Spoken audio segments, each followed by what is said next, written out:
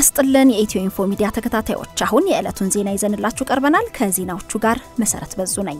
በመጀመሪያም ዋና ርዕሶቹን የብልጽግና ፓርቲ ስራ አስፈጻሚ ኮሚቴ የመጀመሪያ ስብሰባውን በዛሬው ዕለት አደረገ። ጠቅላይ ሚኒስትር ዶክተር አብይ አህመድ የሪፐብሊካን ጋርድ አባላትን በዛሬው ዕለት አመሰገኑ። የእስልምና እምነት ተከታዮች ዛሬ በባህር ዳር ሰላማዊ ሰልፍ አካሄዱ። ሰላማዊ ሰልፉን ባለ 9 ነጥብ የአቋም መግለጫ በማውጣት አጠናቀዋል። የድሬዳዋና ጅቡቲ ሀገረ ስብከት ሊቀ ጳጳስ ሆነው ሲያገለግሉ የቆዩት የብፁዕ አቡነ ዳንኤል ሥርዓተ ቀብር በዛሬው ዕለት ተፈጸመ። የአዲስ አበባ ዩኒቨርሲቲ ሴኔት ለ4 መምህራን የፕሮፌሰርነት ማዕረግ ሰጠ። በአዲስ አበባ መገናኛ አካባቢ ሾላ ገበያ በደረሰ እሳት አደጋ 39 የንግድ ሱቆች መውደማቸው ተሰማ። በከፍተኛ ትምህርት ተቋማት ግጭት እንዳይከሰት በሚደረገው ጥረት የክልልና የከተማ አስተዳደሮች ስራ በቂ አይደለም ተባለ። በማዕከላዊ ጎንደር ጠገዴ ወረዳ ታግተው ከተወሰዱ 8 ታዳጊዎች መካከል 6ቱ መገደላቸውን ተከትሎ 9 ሰዎች በቁጥጥር ስር ዋሉ። ወደ ዝርዝር ዜናዎቹ እናልፋለን።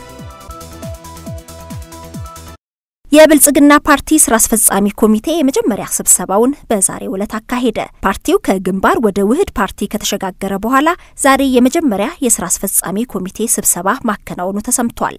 በስብሰባውም የተለያዩ ሀገራዊ ወቅታዊ ጉዳዮች ላይ በመምከር ውሳኔዎችን ያሳልፋል ተብሎ ይጠበቃል።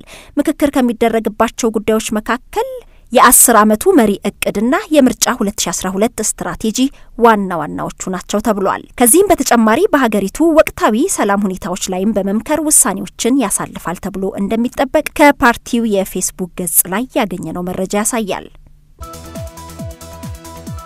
የእስልምና እምነት ተከታዮች ዛሬ በባህር ዳር ያካሄዱትን ሰላማዊ ሰልፍ ባለ 9 ነጥብ የአቋም መግለጫ በማውጣት አጠናቀዋል።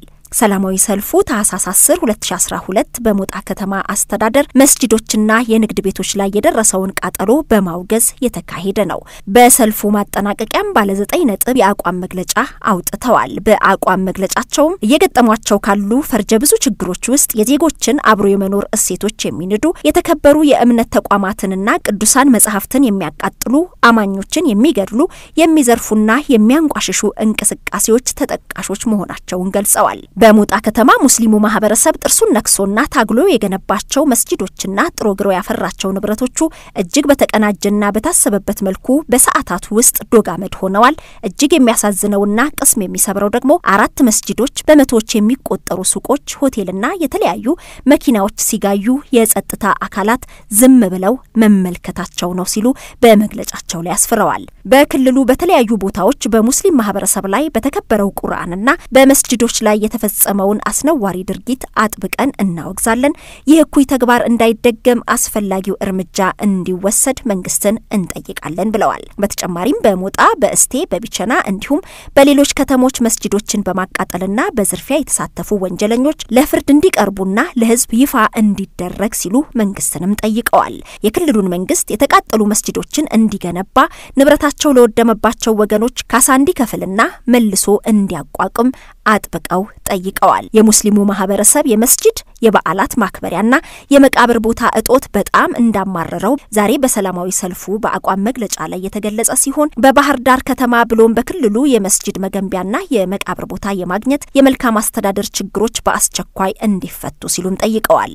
ሃይማኖትን ለፖለቲካ ዓላማ መጠቀም ተቻችሎና ተግባብቶ የመኖር እሴቶቻችንን ስለሚንድ ለአገር ሰላምና ህልውና አደገኛ ስለሆነ የፖለቲካ ድርጅቶች እጃችሁን ከሃይማኖት ጉዳይ እንድታወጡ ሲሉም በአቋም መግለጫቸው ላይ አሳስበዋል። የኢትዮጵያዊነት አብሮነታችንን እሴቶቻችንን ለማፍረስ የሚሞክሩ አካላት ከእኩይ ድርጊቶቻቸው እንዲታቀቡልን ሲሉም ጠይቀዋል። መንግስት በሃይማኖት ተቋማትና በምዕመናን ላይ የሚደርሰውን ጥቃት እንዲያስቆም ተገቢውን ጥበቃ እንዲያደርግም ጠይቀዋል። አንዳንድ የመንግስት ባለስልጣናት ብዙሃን መገናኛ ድርጅቶችና የማህበራዊ ድረገጽ ጸሐፊዎች በሙስሊም ማህበረሰብ ላይ የሚያደርጉትን የመከፋፈልና የጥላቻ ዘመቻ በአስ በአስቸኳይ እንዲያቆሙልን እንጠይቃለን ሲሉም በአቋም መግለጫቸው ላይ ገልጸዋል። የአማራ ብዙሃን መገናኛ ድርጅትን ጨምሮ የተለያዩ ሚዲያዎች ሙስሊሙን በተመለከተ የተዛባ ዘገባችሁንና ወገንተኝነታችሁን እንድታቆሙ እናሳስባለን ሲሉም ገልጸዋል።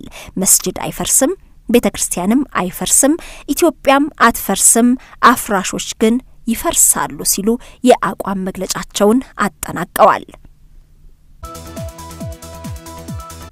የድሬዳዋና ጅቡቲ ሀገረ ስብከት ሊቀ ጳጳስ ሆነው ሲያገለግሉ የቆዩት የብፁዕ አቡነ ዳንኤል ሥርዓተ ቀብር በዛሬው ዕለት ተፈጸመ።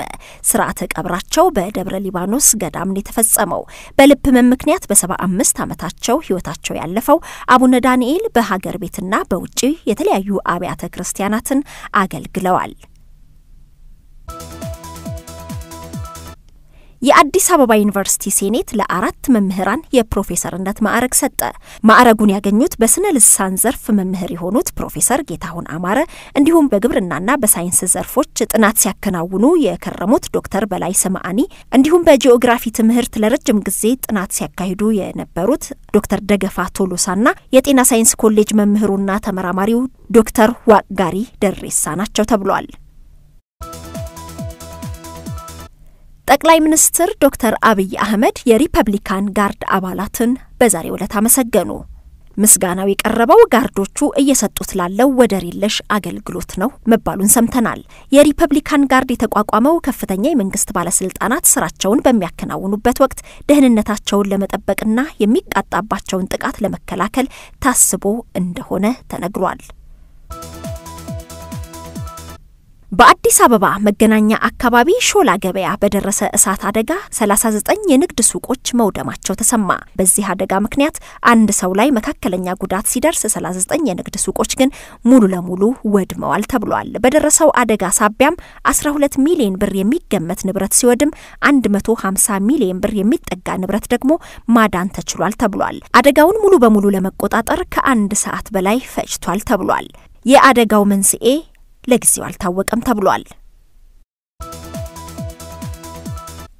በከፍተኛ ትምህርት ተቋማት ግጭት እንዳይከሰት በሚደረገው ጥረት የክልልና የከተማ አስተዳደሮች ስራ በቂ አይደለም ተባለ። የከፍተኛ ትምህርት ተቋማት ምክር ቤት ጉባኤ የ45ቱም ዩኒቨርሲቲ ፕሬዝዳንቶች በተገኙበት በዛሬው ዕለት በአዲስ አበባ ውይይት ሲያደርጉ ነው ይህ የተነገረው። የሳይንስና ከፍተኛ ትምህርት ሚኒስትር ፕሮፌሰር ሂሩት ወልደማርያም በዚህ ጊዜ እንደተናገሩት በትምህርት ተቋማቱ የሚስተዋለውን አለመረጋጋት ለመፍታት በሚደረገው ርብርብ የክልሎችና የከተማ አስተዳደሮች ድጋፍ በቂ አይደለም ብለዋል። በአሁኑ ሰዓት የከፍተኛ ትምህርት ተቋማት የተቆራረጠ ትምህርት እየሰጡ እንደሚገኙ የተናገሩት ሚኒስትሯ ወጥ የሆነ መማር ማስተማር እንዲኖር ክልሎችና ከተሞች በትኩረት ሊሰሩ ይገባል ብለዋል። በአማራና በኦሮሚያ ክልል የሚገኙ ዩኒቨርሲቲዎች ከፍተኛ አለመረጋጋት የሚታይባቸው ናቸው ተብሏል። በእነዚህ ተቋማት ግጭት እንዲከሰት የተጠና ድጋፍ የሚያደርጉ አካላት መኖራቸውንም ፕሮፌሰር ሂሩት ገልጸዋል። ምሁራን ለችግሮቹ የመፍትሄ ሐሳብ እንዲያመጡም ጠይቀዋል።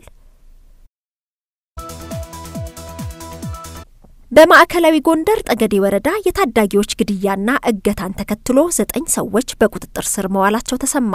የጠገዴ ወረዳ ፖሊስ ጽፈት ቤት ተወካይ ኃላፊ ኢንስፔክተር እሸቴ ገብረ ማርያም ከግድያው ጋር በተያያዘ 9 ተጠርጣሪዎችን በቁጥጥር ስር መዋላቸውን ገልጸዋል።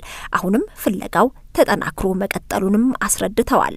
እርሳቸው እንደሚሉት ከቤተሰብ የልጆቹ መጥፋት ጥቆማ እንደደረሳቸው አጋቾቹ ደውለውበታል የተባለውን የስልክ መስመር ለማጣራት ወደ አካባቢው ኢትዮ ቴሌኮም መስሪያ ቤት ደብዳቤ ጽፈዋል።